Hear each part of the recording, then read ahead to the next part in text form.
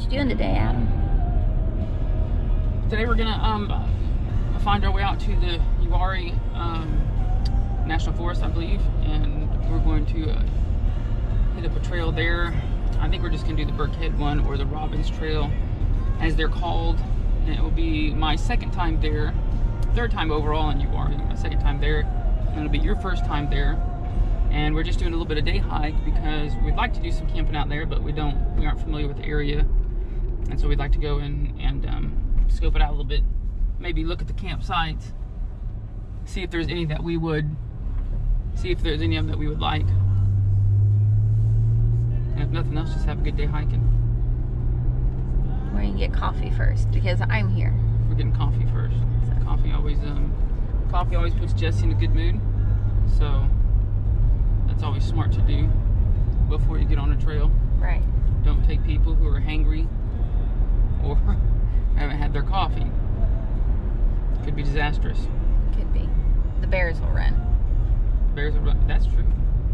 So maybe if I want to keep myself safe, I should not give you coffee and take you out there hangry. Just let me protect you.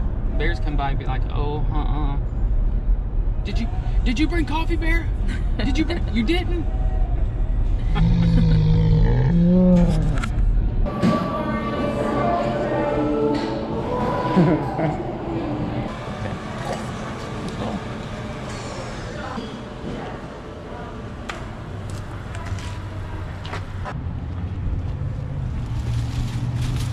Get skinny.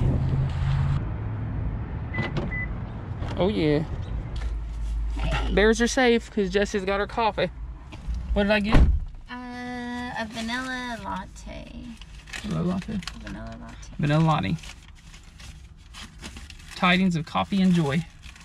Some people would agree with that. And then I got a sausage, egg, and cheddar. Muffin. Muffin. It looks muffin. Good. Not a biscuit, but a muffin. Man, that thing's well turned on. I got Jessie here gearing up with her little water pouches. She's not carrying any water in, just a little backpack to toss a couple things in. Maybe she does. You got water in your water pack? I do. Oh, she does have water in it. Okay. Good. We're out here kind of during hunting season, I believe. And all we brought was this little bit of orange. And that was just happenstance. So this is kind of the little trailhead here part. It's kind of right off of a side road. Our houses are around, so it's kind of unexpected, but it'll work. We're gonna give it a go. So we do expect there to be some hunting out here, and probably some of these vehicles are for that, but I don't think they're gonna be hunting on the trail, and that's where we're gonna be, so we'll be fine. But hiking, no horses, no ATVs, nothing here on the Birkhead Mountain Trail. So, Yeah. Empty. Yep, white blaze. Birkhead. It rained pretty much all night last night, so we were suspecting it's probably going to be a little bit of a muddy trail, but what fun would it be if it wasn't? We did buy some nice boots. We got some good deals on them, and they're getting shipped, so there's no telling what time they'd actually get here, but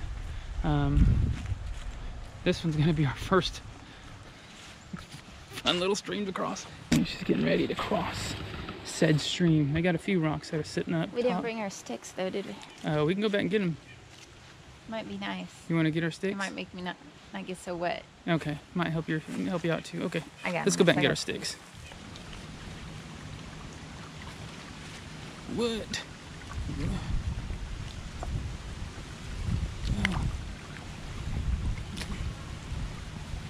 Oh, made it. That one that's a little bit underwater I stepped on is good to go.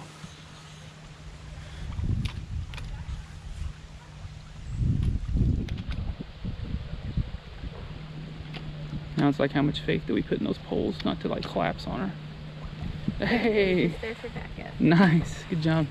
So Jesse and I are probably, I don't know, not very far in, have 100 feet or 2 feet, but we saw this campsite right over here. And I don't know if you can see the ring, it's like a little fire ring. And the trailhead just right over there. And Jesse said, we could do that for our first night.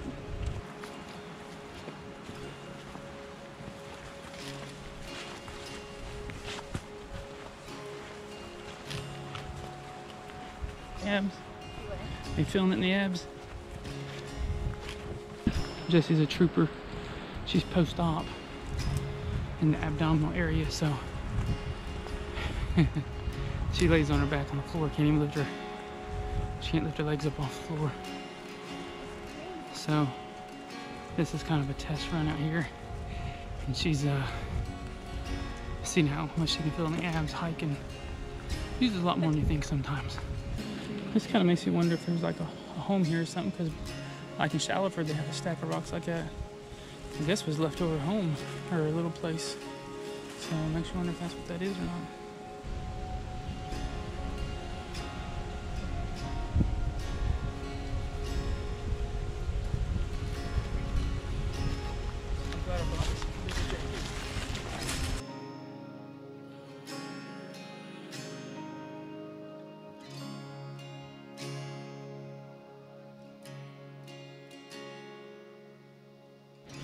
We got little remnants of some wind damage. It looks like whoever takes care of the trail did a pretty good job. I had to pause there and make up something about talking about the wind blown, or the wind damage. And that's just for me to rest. It worked. Inclined.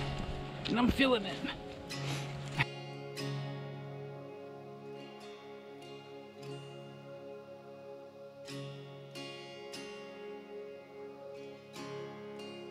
My lip's out. Okay. Where's your camera? Where's my lip? I gotta bleep that out.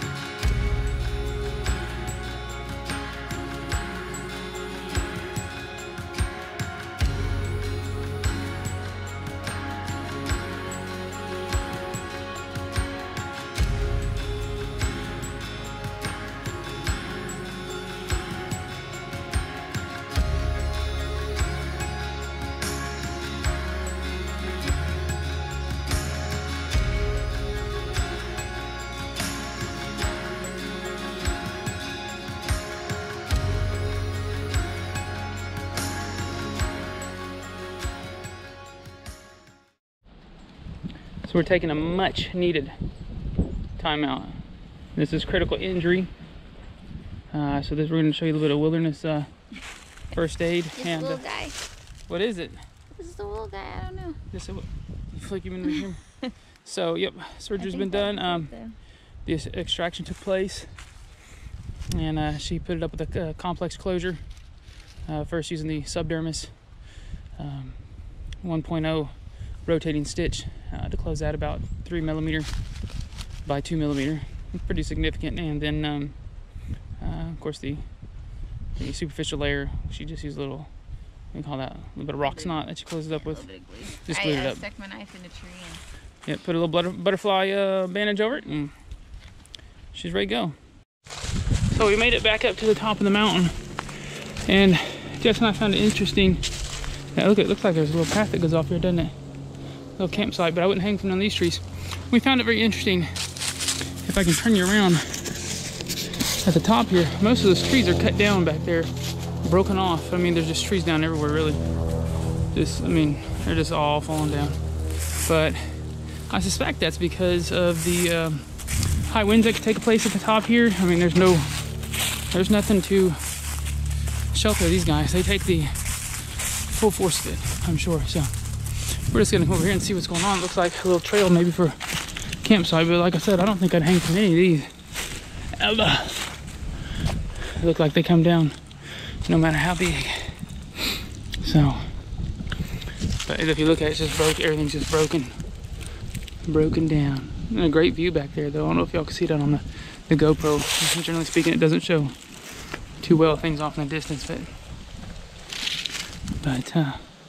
still a nice spot. I mean, you could have some good lunch here, couldn't you? Looks like the path goes. There's a fire ring right there, Jess. Where? Right there to your left. Oh,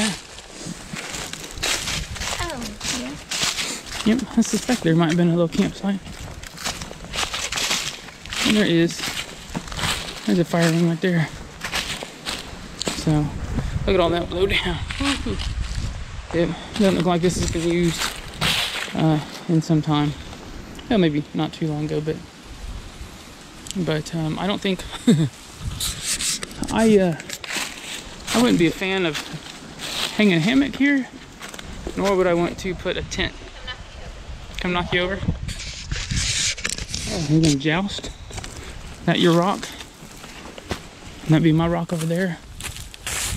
Don't really knock me over. That's bluffing. Be a good picture. GoPro, take a photo.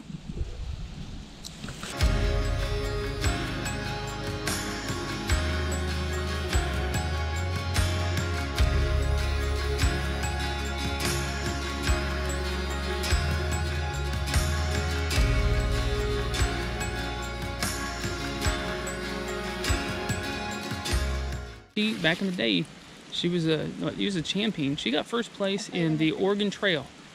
That's not true. Yeah, you did. Okay. And you forded them rivers like a boss. So she's gonna show us how. Man, she makes it look easy.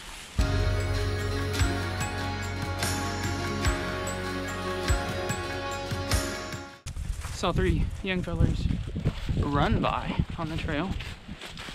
So I'm like slowly walking the trail, trying to dodge all the, you know, rocks and things of that nature. These dudes are just jogging it like it was nothing. So, but that's all right. Good for them.